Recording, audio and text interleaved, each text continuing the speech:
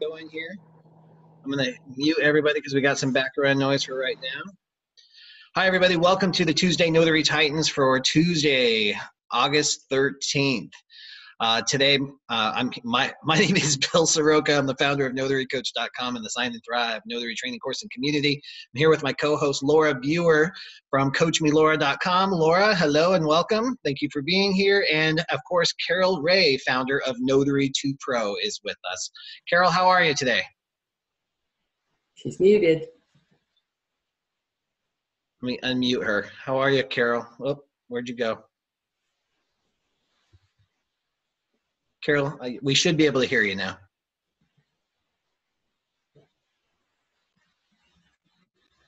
No. Carol, we lost you. Can you say something? There you go. I had to unplug my microphone. Oh. Got this fancy microphone and you can't hear out of it. Thank you guys for being here. I know you're extremely busy, and I really love and appreciate that you take so much time for fellow notaries. I know, like you, I really enjoy this weekly Tuesday Notary Titans call. So we're going to jump in. We have some amazing questions. We have a great presentation from Laura on the correction of notarial certificates. First, before we do that, Laura, what are you excited about today? Well, I'm excited because I am once again another great aunt. My youngest brother in Florida just had his first grandchild. Her name is Grace, and it was great timing that his daughter, Tori, had this little girl, and I'm just very excited, and I can't wait to see pictures. Awesome. Congratulations. Thank you. Carol, what are you excited about this week? I have a couple of things, but first of all, I want to apologize to everybody. Last week when we were on, my phone kept ringing and I got really irritated because almost every one of the calls were those stupid spam calls. And I don't know how to shut my ringer off on my phone. And then the dog was barking and Bill was behind me, so welcome to my life. I'm sorry. I am really excited this morning because we have a guest. And I'd like to introduce him if it's time now. Is that all right? That's everybody? Perfect timing. Yeah. Okay. This man is the brother of my beautiful daughter-in-law of 30 years. I've known him all of that time. And he's just a terrific man. He lives down in Southern California. He actually owns an auto repair shop. He's been in that business for years and years. And he's about to embark on his career as a notary signing agent. But the most important and wonderful thing that he has done, and it started a year ago, I can't believe that we started to do this a whole year ago. We started a course to take Notary to Pro, the full version, and translate it into Spanish because I felt that it was an important thing for people who speak Spanish, their native language, to have that ability to learn that way. So this is Lalo Garcia, and I'm going to have him tell you a little bit about what he's been doing with this, and he's been working really, really hard on it, and I'm very proud of what he's done. So good morning, Lalo. Well, good morning, and may God bless everyone. Yeah, it's an exciting thing that we've been doing. Yeah, it's been a year. It's been a year, but a good journey. The results are going to be well worth it. But what we're doing is we're still in the process of translation, but we have finished the Notary Signing Agent course. We just finished the advanced course, and I'm getting started on the reverse mortgage. So we're looking forward to getting that done.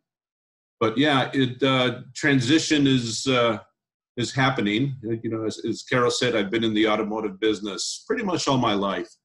And I have my own repair shop in the city of Orange.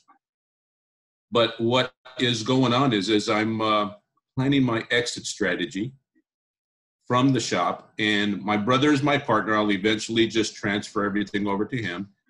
And I am in the process of setting up for the notary signing agent. I have already got my commission, already got my bond, already got my insurance. And I'm actually in the process of setting up my office so that I can get started with this this venture. Everything is going smoothly, except as it happens, life happens. Things get in the way, so you know, our plans take a little longer than we expected. When Caroline first started this, we were planning on having this done in a matter of months, but it's taken a little longer than we expected, but it's turning out really, really good. I find that the things that take the most time, or the things that are most worthwhile, take the most time sometimes. Right, Lalo? Yeah, and you know what? When you really, really get emotionally connected to something, you want to make sure it's done right. You know, it's not just a slam bam, get it done. So it's really important that this get done correctly. And the beauty is that anything that is on that course, as we go along, if there's any type of adjustments necessary, they can be done. So we're going okay. So I'm sorry, go right ahead. I cut you off. Go right ahead. No, I just wanted to talk about the importance of bilingual training, because in this industry, you know, it's very important that things do not get lost in translation.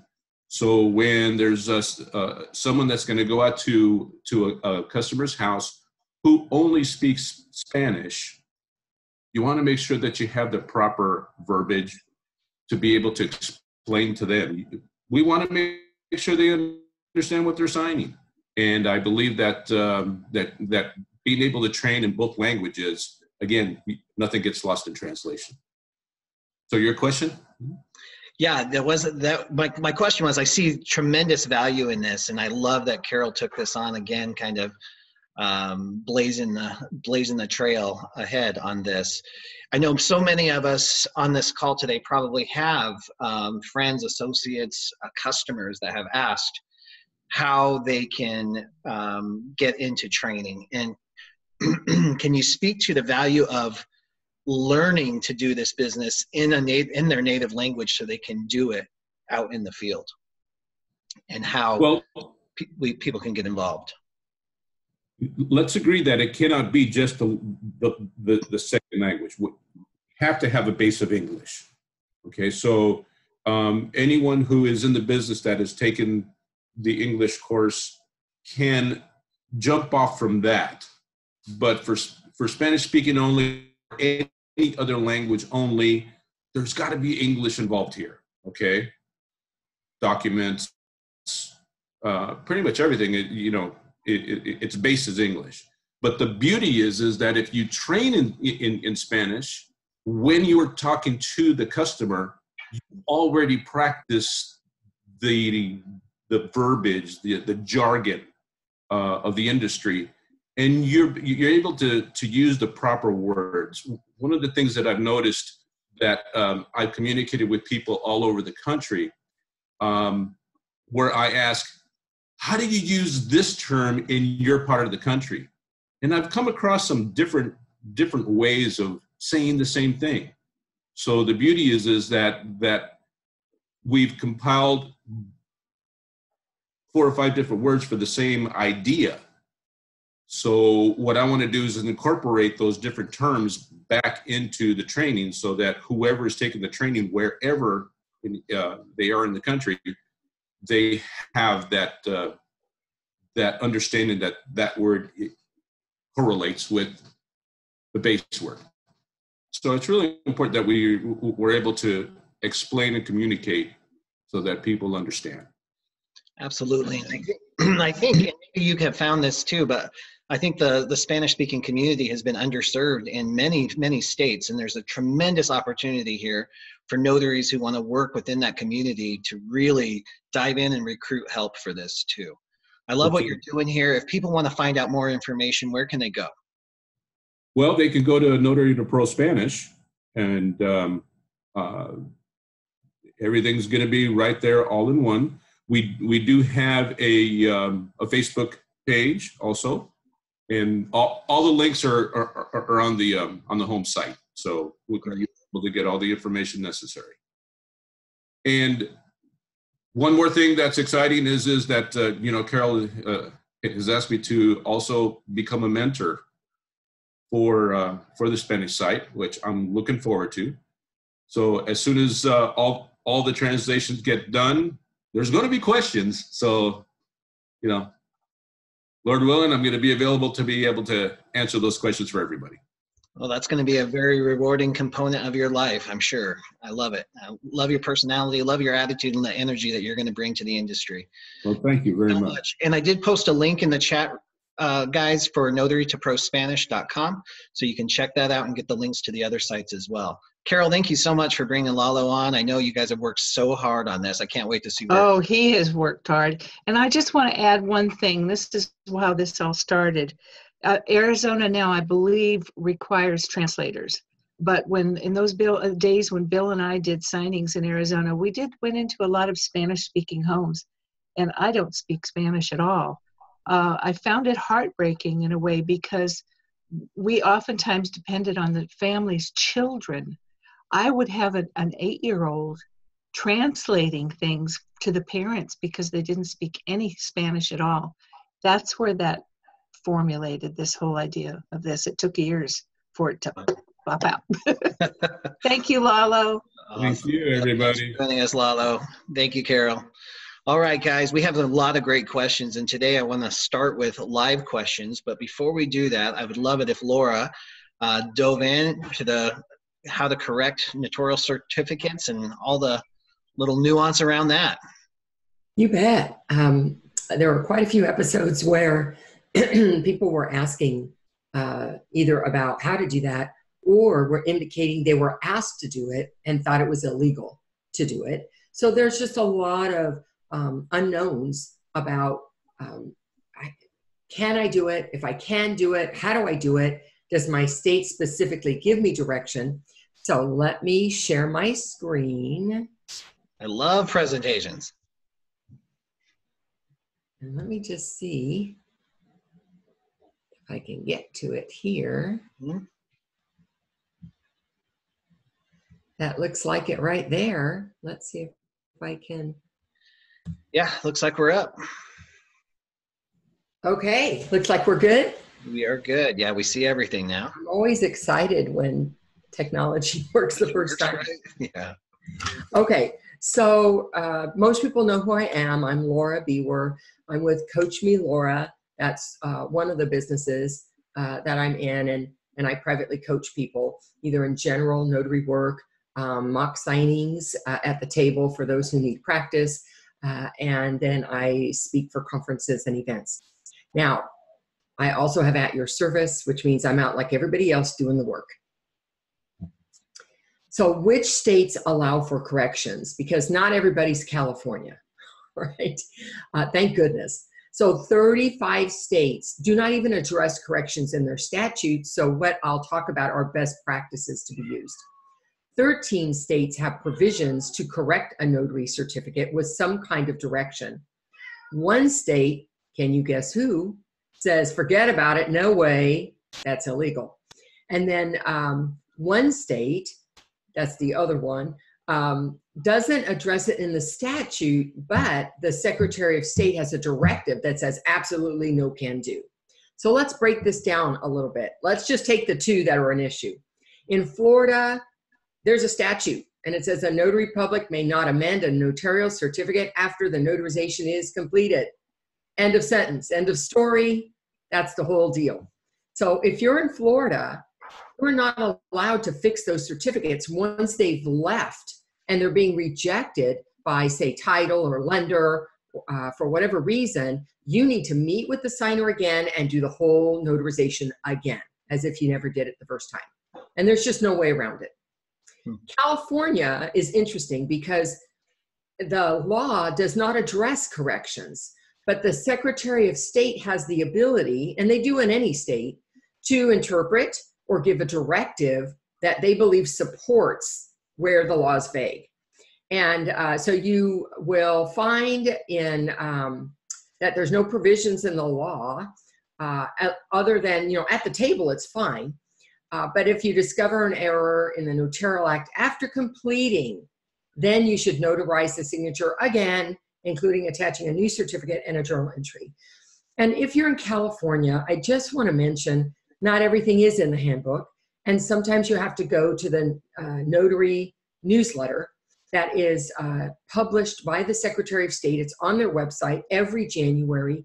Not only do they talk about new law changes to help you understand that, but they also talk about where the law is vague and how it is expected for us to carry out that responsibility. So if you're in California, make sure that besides your handbook, you also have your notary newsletter from the Secretary of State. So these are the states where there's issues. And this is where we have to meet again. And yes, I have to redate it and create a new certificate. Let's talk about the ones that have provisions. If you're in Arizona, it tells you what to do. It says cross it out, initial, don't attempt to erase it or white out or anything like that.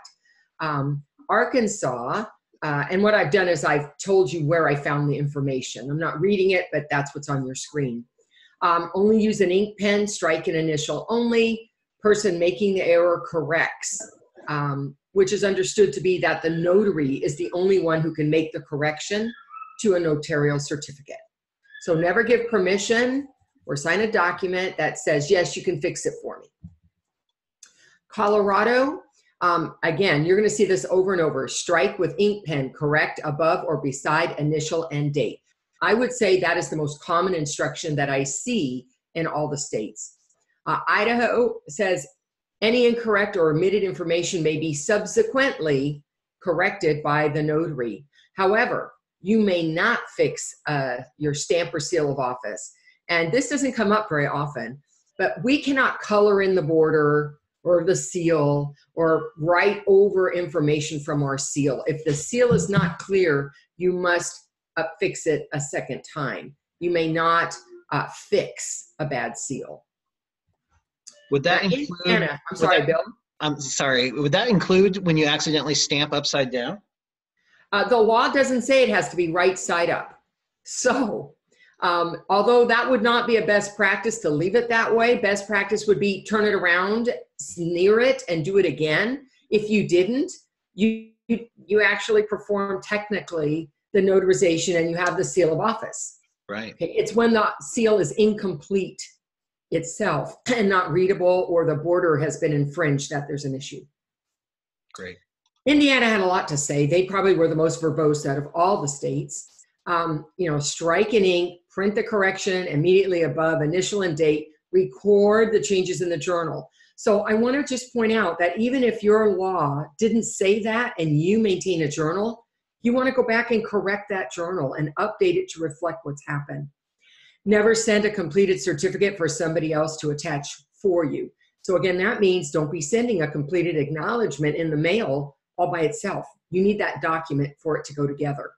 And do not make the correction until you've confirmed from a journal entry that actually there was a mistake to begin with. And I have to say, I've had signing companies or title companies tell me, you didn't send me the acknowledgement or the acknowledgement got ruined. I need you to send me another one. I go back to my journal and I performed a jurat. It wasn't an acknowledgement to begin with. So now it's like, well, what's the story here? Are you talking about another document? And so then I have to go back and get clarification. I need you to show me what it is you have an issue with. Kansas, strike incorrect information, print the correction, initial. Massachusetts, so only, again, that the notary has the authority to correct it, strike, correct, initial, and date. Don't send an unattached certificate without the document, except have an exception. The exception is if it's to an attorney, it's okay to do that.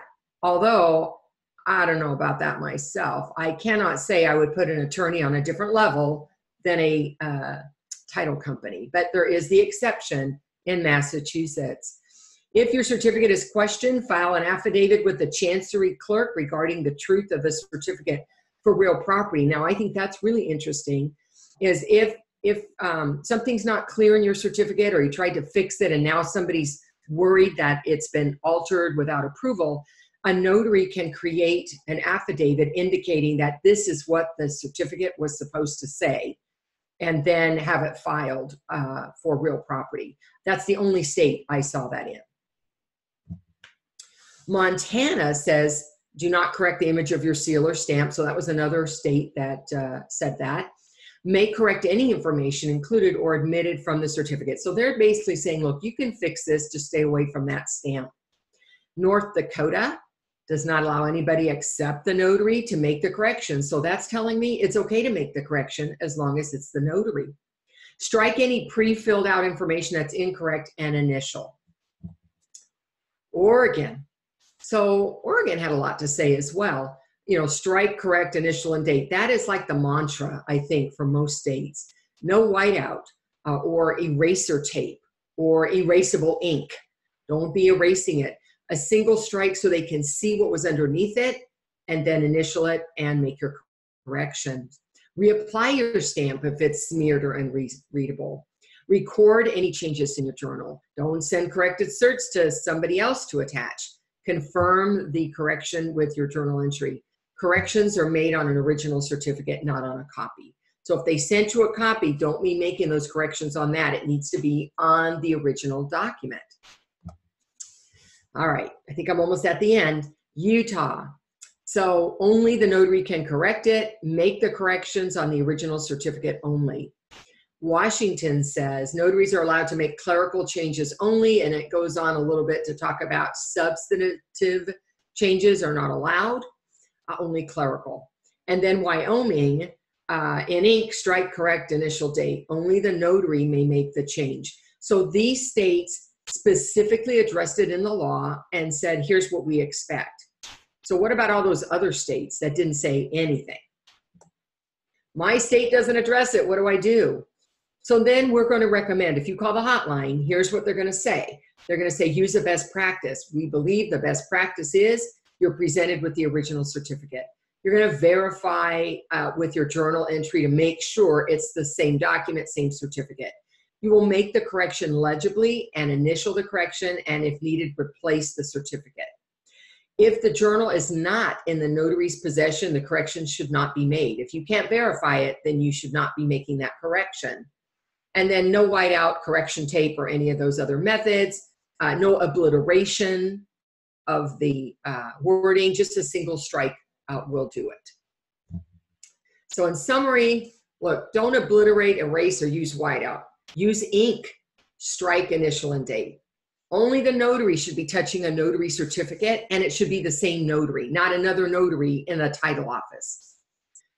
Don't give permission for somebody else. Sometimes I've seen documents that they want you to sign that says, I give permission for them to fix clerical items. No, they cannot be handling my certificate.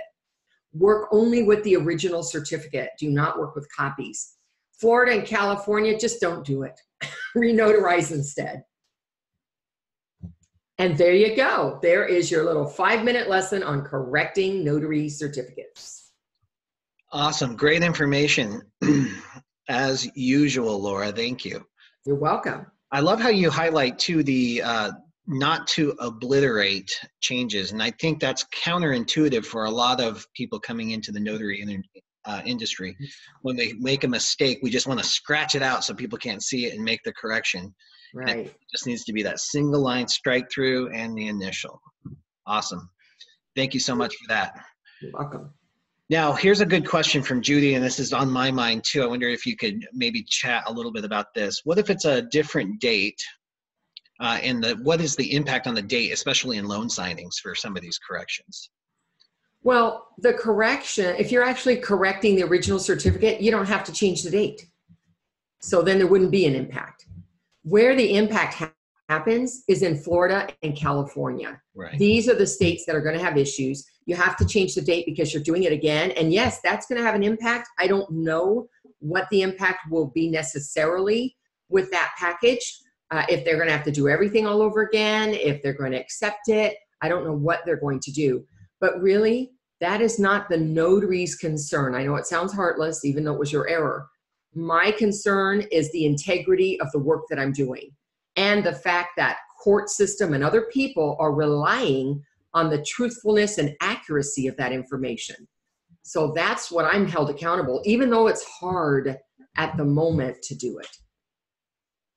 I love that. I think that's a critical part of integrity, is knowing what you can and cannot do, because you will be pressured especially with these correction situations. If you're in California and Florida, especially, just knowing what you can and can't do.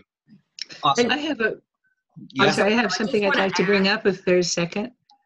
Yeah. Carol? Am I interrupting anybody? Yeah, just let me just complete that thought that Bill started. And then Sure. I'm happy for you to jump in. Okay. I want to say, when you hear a signing company say, notaries do it all the time. Well, in 48 states they do. So that's right. They're not lying to you. They're telling you the truth. Notaries do make corrections all the time. But you happen to be in a state, Florida or California, that doesn't allow for it. And they may not understand that. That's what I wanted to add. Love it. Great clarity. Carol? Yeah, I wanted to bring up something that I've noticed happening a lot, and this is how I handle it with my students. Let's presume that you have a split signing, and you are the second notary. You get a set of documents back, and all of the notarial certificates on the documents themselves, which the first notary has used, does not cross out the name. They have not crossed off the name of the person who did not appear before them. So you look at this notarial certificate, and you're looking at the name of the person that the other notary notarized, and you're looking at the name of the person that you're going to be notarized. Well, I want to bring up the importance of, when you do this, you absolutely must put a line through the name of the person that is not appearing before you. And what I tell my students is that if they get documents in this condition, they need to call title company. They need to reach out to somebody immediately. Don't wait until they get these documents back and see this extra name on the notarial certificates. You need to reach out to somebody and tell them, you're not being a bully and telling on somebody else, but this could cause somebody's loan not to fund if there's a process of getting new certificates and all of this. So I want to just bring that up, because we all end up doing split signings at one point or another. Be careful when you get those from the other notary. Make sure that they have lined out the name of the person that's appearing before you. And Carol, I have done those, and it did happen where the notary did not modify. They didn't do anything. They didn't fill in names. They just stamped and signed the certificate. And I hate to say it was in Southern California. So guess what? That's not a good certificate.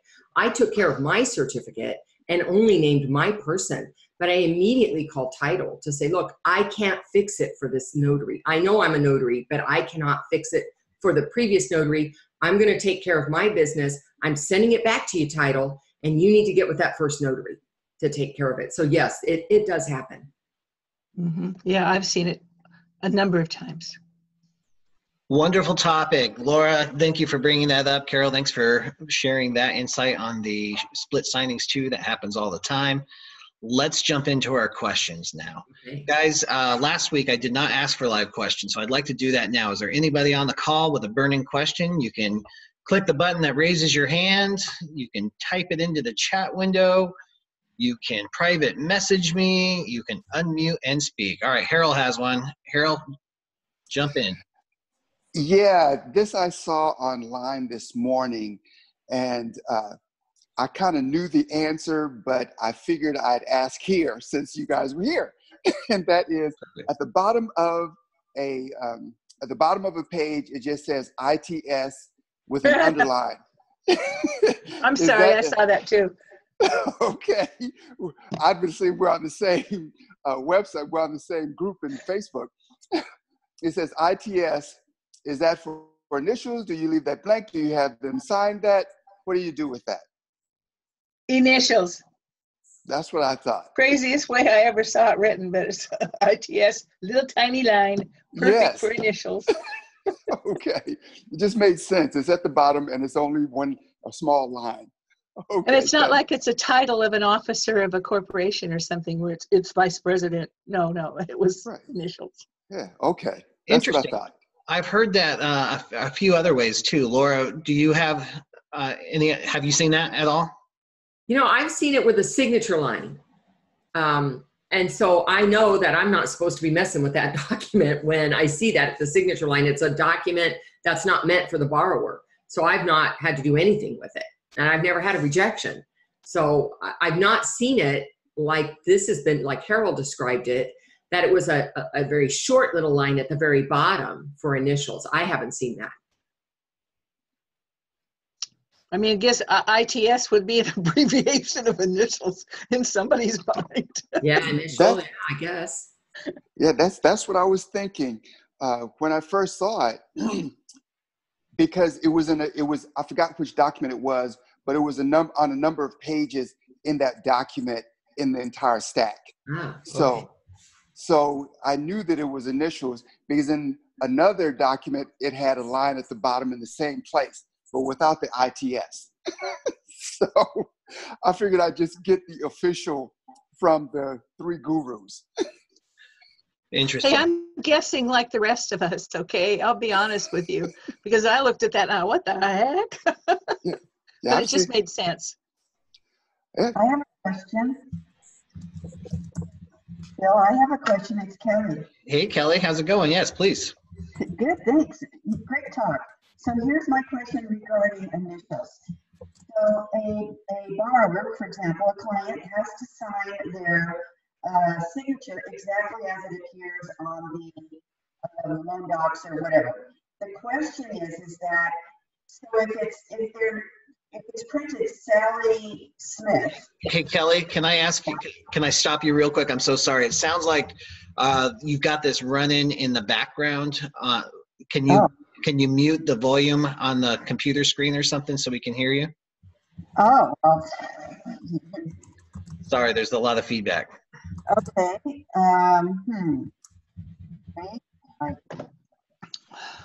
Let's see, I'll take this. Is that better? Yeah, it seems like it is. Okay, good. Well, now I can't hear you very well, but that's okay. Oh, we got feedback again. That's all right. Just go ahead and ask your question. We'll make it work. Okay. So the question is, somebody has a name. So it's their name is Bill Soroka on the loan docs. And then your initial is actually Bill K. Soroka. So your initial is BKS. Is that all right? Or do you have to have your initial with being BS? So good question. Carol, you want to take that one? If somebody is signed. Okay, so the name on the documents is, okay, so the documents the name on the documents is Bill Soroka, and they're asking you to put your initials, BS. But they wrote BCF, for example. So if over-signing on initials is typically okay. If their normal initialing is BKS or whatever it is, that's typically acceptable. But not required. Undersigning would not be. Okay, great. But it's not required. Right. Okay, thank you very much. You got it. You got it.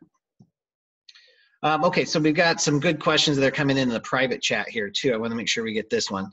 And I know this will be for both Carol and Laura and me. Maybe we could even answer what to do when you're ready to go escrow direct. Any suggestions for somebody who is about to make that transition? You're the direct guru. Yeah. You answer it. No. You're not going to get away with this. I love talking this part. This is my favorite business. But actually, April's in my course. She specifically has gone through my material, and she'd like some additional perspective. So I'd like, if you don't mind. Well, for me, I'll just say it takes time. I've never been somebody that was able to just march into an office and, escrow or title, even though because of my background, it doesn't matter. But no, it took me a long time to develop relationships with people. And once I did, I was good to go. And that's what I tell my students. Once you do enough signings, either direct or through a signing service, and you do them error-free, and you build a relationship with people. In fact, right now, one of the companies on our list, they're putting people through a 10 signing thing, where they'll give them like one a month or one every 2 weeks, and then once they do 10 signings, I've got students that are getting 20 signings a week from this company. I mean, they move right up to the top once you pass that barrier. So it's got to be the same thing with when you're working direct with title or escrow. Show them what you can do for them, and And Bill, you're really good. You know how to do this better than anybody. Yeah, so time really does play a role in it. So it all goes back to relationships, and everybody, I think, new people want to skip the relationship part. They just want to jump in and just get business and start making money. But relationships take time. It's just like cultivating a dating relationship or a friend relationship. That stuff takes time to establish this trust and what you can do. And the more creative and more authentic you can be when you do it, the faster it actually happens. So all of the stuff that we talk about in my course in Sign and Thrive, we have the Morning Mastery Program, we have the top of mind, the daily do's, the stuff that you do every single day to keep yourself top of mind and stay connected with people. And we talk about this in building authentic relationships too. A lot of times we're only communicating with people when we want something. And when we do that, it makes it harder to build trust in relationships when the only time you're reaching out is when you want something. Mm-hmm. So spend your time being genuine, reaching out to people, letting people know that you're available, finding out what's going on with them, how can you support them in their business. And another huge factor, guys, is it doesn't take 50 escrow officers. I made the most money of my life as a single signing agent. I had 2 escrow officer clients and 2 signing companies that I worked for. And that's all I needed. They happened to be really good, and we had a relationship where they knew they could count on me. That's really all it took. It's not this scientific formula. There's no magic formula. There's no magic potion that you can take. It's a matter of putting yourself out there, getting in the arena, following the system that we all, Carol has her system that's not that far off from my system. Laura has her system. We're all teaching the same thing. It's staying connected. It's being authentic, doing this job for the right reason, but you've got to put yourself out there. And when you do that, when you get out in the arena, that's when the intersections of the people and the opportunities occur so you can get more business. One person changes everything in this business. Yeah. One of the things that we've talked about here that is so very important when you're a new signing agent, especially, I talk to almost every one of my students right before they walk into the door. And we've talked about it several times, and I want to just reiterate. The most important thing you can do, and since I started doing this and telling my students to do this, every student laughs when I ask them if they knew this was their first signing.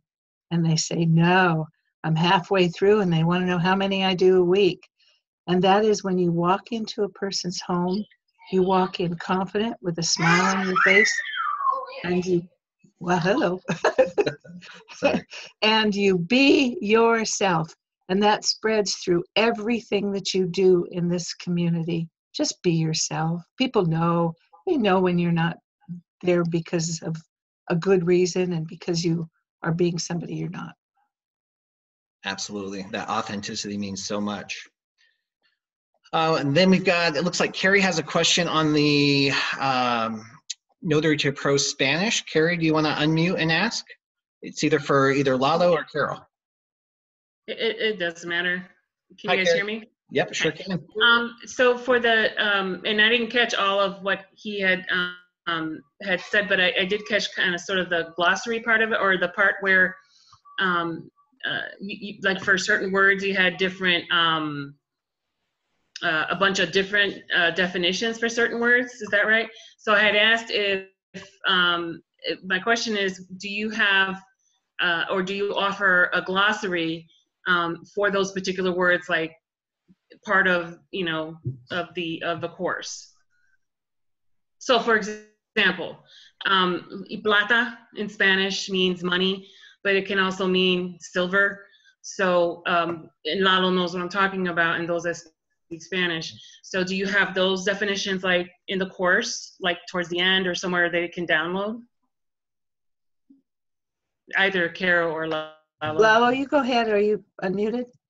Yeah, I am. That is actually being compiled. If what I do is I put out a question every week on Facebook, and say, how do you say this term in Spanish in your part of the country? And I get a lot of feedback. Oh, okay.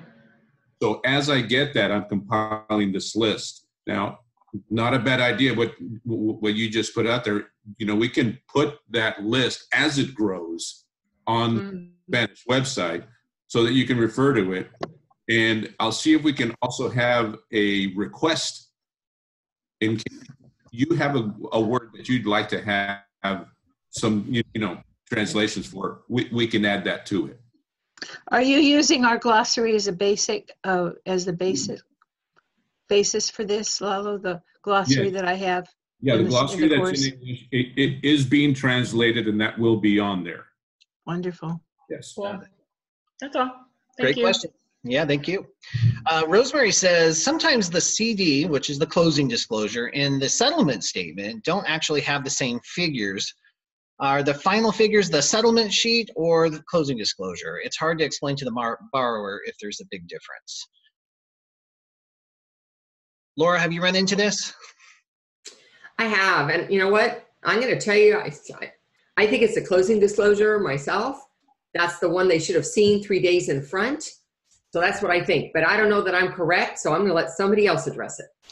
For me, I'll know if I see there's a difference in the numbers. I actually reach out to the escrow officer and I say, what gives? What's the deal here? And they'll tell me usually this is what I hear. This lender does not. They don't balance until the loan actually closes. So the title officer or the title company actually creates the settlement statements. So they usually have up-to-date property taxes and things like that.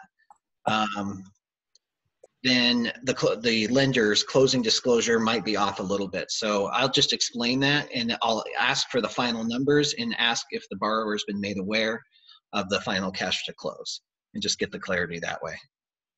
Carol, have you run into anything different?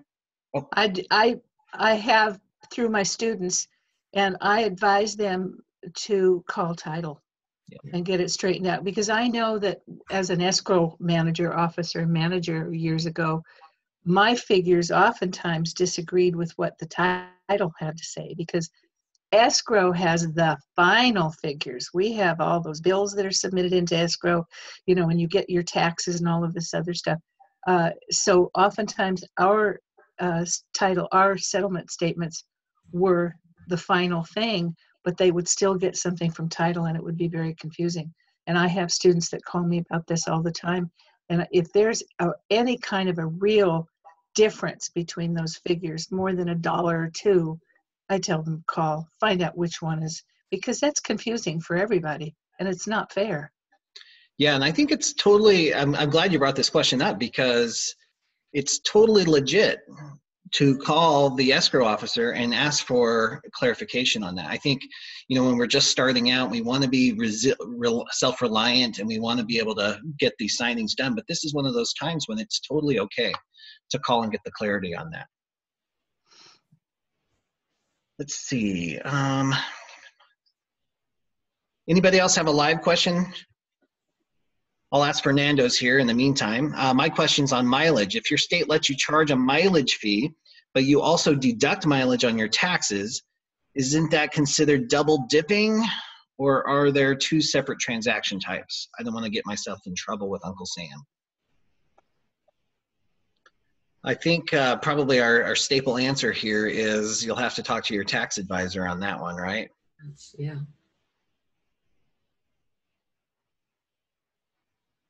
But if your state allows for you to charge for mileage, then you absolutely charge it. And then if you can deduct your mileage to talk to your tax advisor, just out. But I may not be quite understanding that. All right, let's jump into the presentation here, because we got some great questions that were already submitted. So I want to make sure that we get some of these going.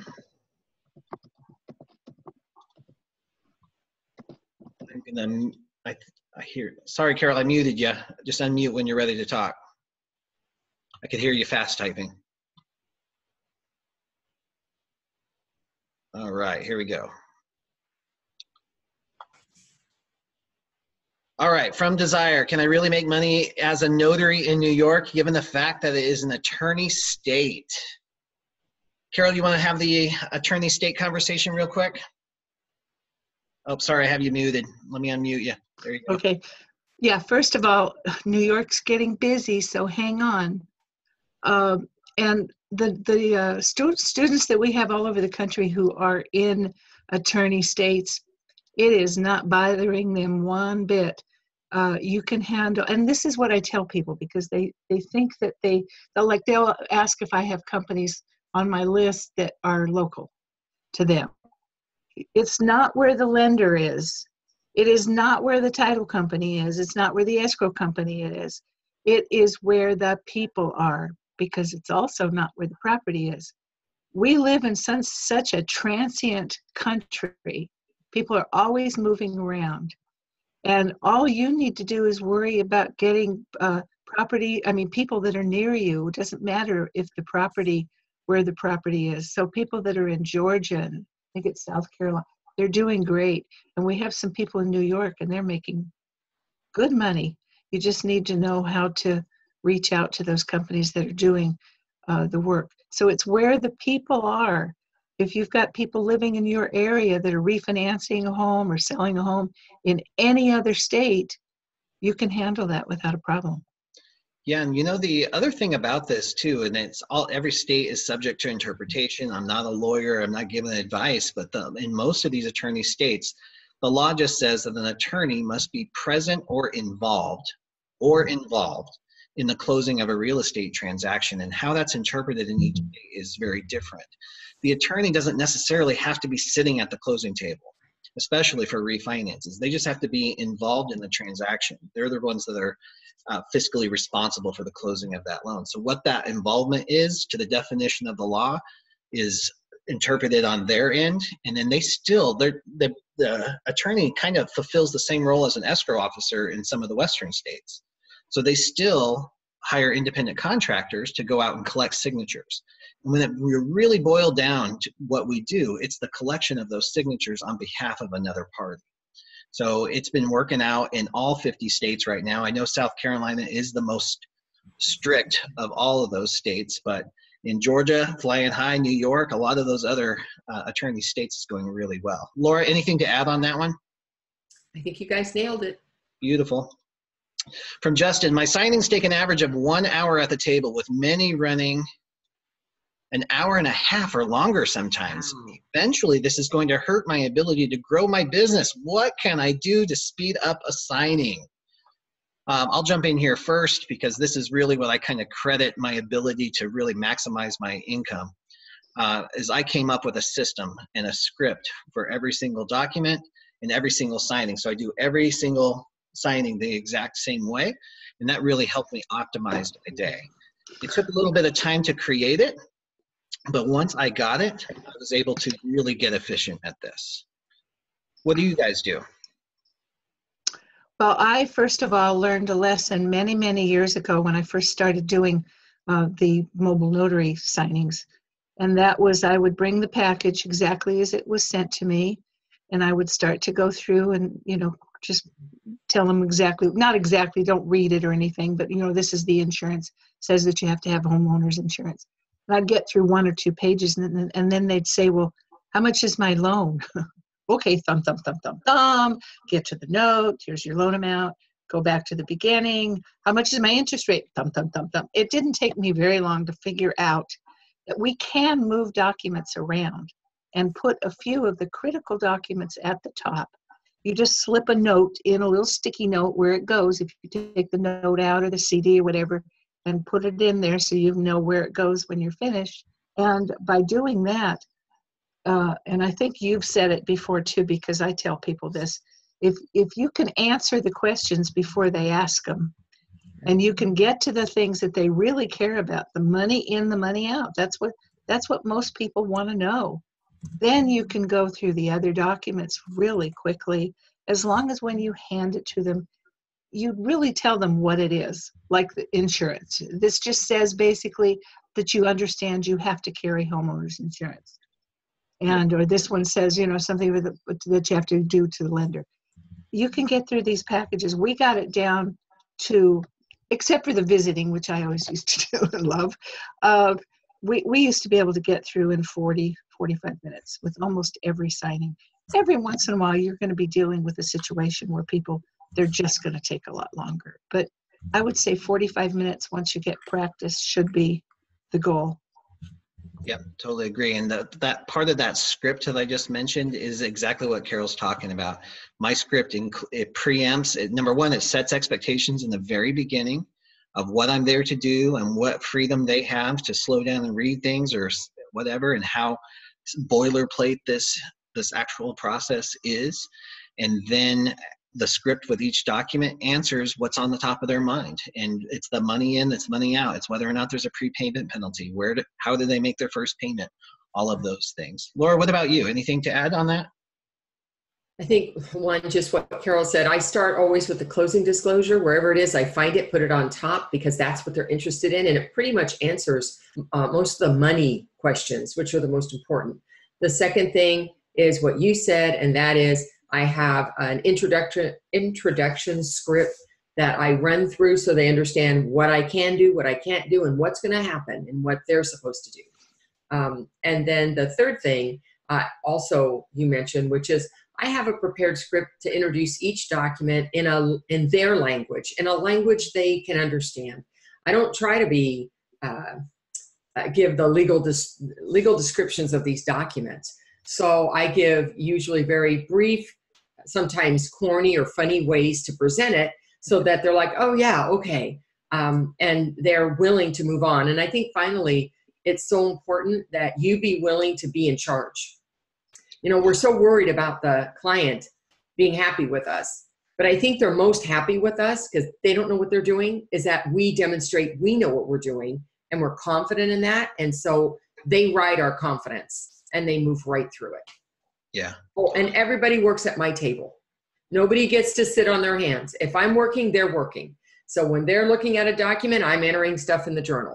So I think that's the other thing, is that if you're sitting in between documents, not doing anything, you're wasting time. Love that. And there's lots of comments in here coming in about, being chatty and really enjoying the connection with the borrowers. And I think that's so critical. And that's kind of the best part of our job, is the people that we get to meet and being able to interact and lay the foundation to a relationship. The rule is, though, if you're talking, you're signing. Those papers you've got to be moving paper across the table nonstop. There's none of the stop and chit chat and make eye contact.